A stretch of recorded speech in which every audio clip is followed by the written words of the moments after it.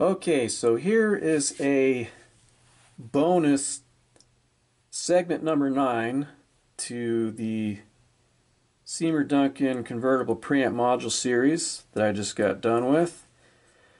I just wanted to show you how these module PCBs are common to some of them are common to more than just one module. Now, I originally drew these to scale for press and peel style toner based iron-on transfer, which you would print this out on an electrostatic printer onto this special stuff. Press and peel is kind of like a generic name for it.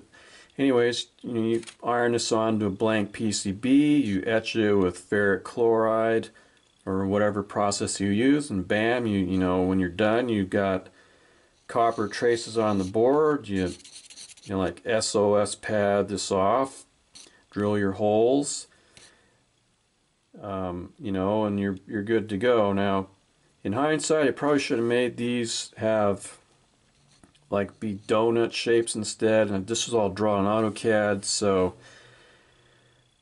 anyways, so you can see here, high gain and presence module both use this SD12346 design. The cast code had its own design. The normal and classic modules and the low cut normal and low cut classic modules would also have all used this same PCB, the SD412345C. And then here we have solid state FET module, which had its own design, the solid state IC module, which had its own design, and the classic distortion, which has its own design. Now, there's a few modules that I did not create a PCB design for because they're not do-it-yourself friendly, and that would be the EQ modules, the hot mod, and the there's one other one that I can't think of. There was like three module designs, so I was like, I'm not going to make up a PCB layout because they're just not do-it-yourself friendly at all. So just a little tip for you in case you're thinking about tweaking any of your modules.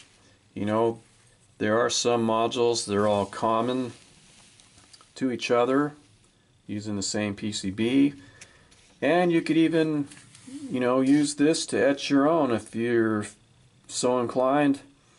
Just in the comments say, hey, I want you to email me these PCB layouts, and put your email in a way that robots won't find it and send you a bunch of spam. And I'll send you an email with this stuff. You can etch your own. If they work out great, you can let me know. Tell me what you did. Maybe I might make a video on it, like, well, so and so sent me or told me that they did such and such to this module and it worked out great, and I can make a video about it and let everyone else know. So thanks. I hope you found this series useful and informative, and leave your comments or questions in the comments below, and thanks for watching.